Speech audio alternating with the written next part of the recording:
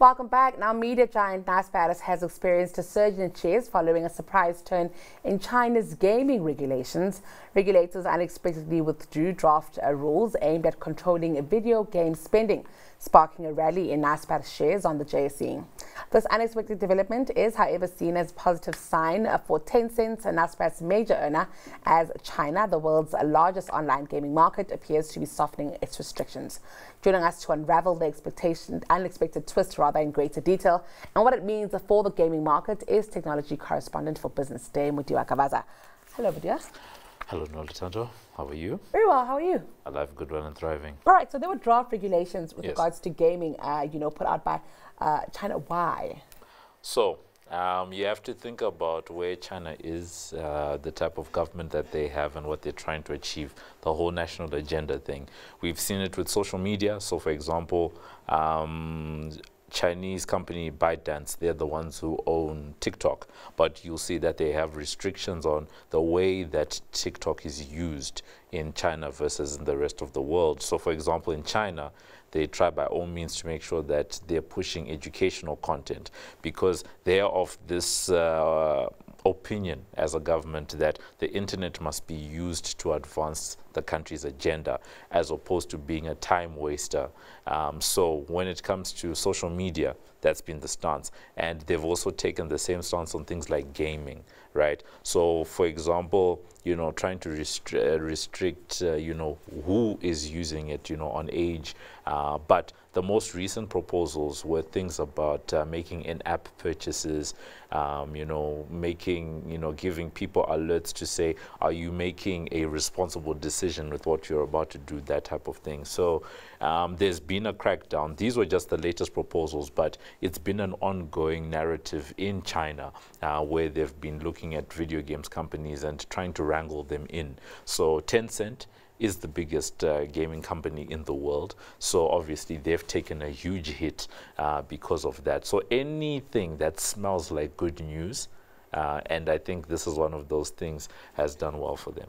So, I mean, how big is that online gaming market globally, and then how much of it sits in China? That's a good one. I don't have an exact figure. What we do know is that China is the biggest market in the world for gaming. So think about it, that you've got Tencent, which is the biggest gaming company in the world, and they're also one of the biggest players in China, as well. So you've got those dualities where they're doing well internationally and they're doing well in their home market. I think internationally people might know games such as Fortnite, right? That's actually, one of the things that they are responsible for, because not only do they have big games themselves, such as PUBG, they also own big studios like Epic Games, which, is the developer of Fortnite. So Tencent is a huge player in this market.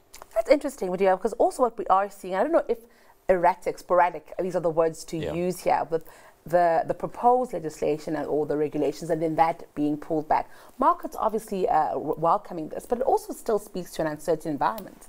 Uncertain, sure, but I don't think erratic is the right word. And the reason I say that is because, once again, you need to think about the Chinese national government. What are they trying to do? Where have they been going? And for the last couple of years, I'm going to call it 2, maybe 3 years, there's been a huge crackdown across tech in China, right? Not only in gaming, but across. Think Jack Ma and Alibaba, the breakup of Ant Group, all of that stuff. They've really been doing a lot of work to wrangle in the Chinese tech companies. So I don't think erratic is the word. This is a concerted and deliberate effort, to structure the market the way that they want to, and to make sure that these tech companies are serving, the national agenda in the way that they want to. I think from a market point of view, why it's seen as erratic is simply because when the Chinese government decides to do something, they do it, right? It's different from other places where they might go out, do consensus gathering and all of that stuff. They just do it. So their firmness and I guess the decisiveness is seen as erratic, because that's not how things typically work in places like the West. You would have had a year, and you have congressional hearings. You take the tech leaders, you know, to Congress and to the Senate. They testify. After a while, you investigate, and then you might put. But in this case, they just, you know, tell you this is what we're about to do. Here's the amount of time you need to prepare, and it's about to happen. So I think we're going to, I don't know whether we can safely say that they are done, but for now, because I think that's the piece of this week's news that hasn't been explored that much. It's not that the regulator has said that we've taken down the proposals. It's simply that they removed the proposals from their website, and people read into that to say that, you know, perhaps this means that there's been an about turn. There has been no official word that has come from them. So some corners of the market are thinking maybe this is a chance to go back and redraft the proposals, and we may see new ones, you know, being put up, or maybe this is just a silent withdrawal. I mean, that's the thing I was about to ask you. Why have they decided, you know, to remove the regulations from the website? But of course, that means that even though we are seeing this rally, you know, with Tencent and Naspers and Process welcoming it here in Johannesburg with the JSC, if the regulations should come back looking slightly different, and they could that then result in a sell-off? It could, definitely. And I say that just based on history. Right, I'm not a market expert from that point of view, but history has taught us that whenever the government does something, there's usually an immediate reaction in the market. Take this, for example. There isn't even an official word. It's simply people looking, oh, the regulations are gone. You know, market rises. Just before we came on, I was actually checking. Tencent is up, you know, ended the day up, I think, over 3% today, which means that I saw that, you know, Naspers is about 1% up.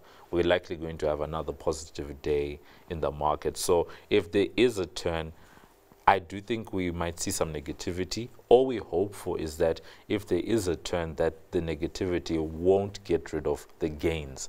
Because, for example, Naspers share price is up, I think, about 10% over the last 5 or 6 days, right? So you just hope that if in a situation where they bring back these regulations, that they don't completely lose that 10% gain that they've had. Well, all we can do is watch. Mudiwa, thank you for joining us. A very interesting development there. That was technology correspondent for Business Day, Mudiwa Gavaza.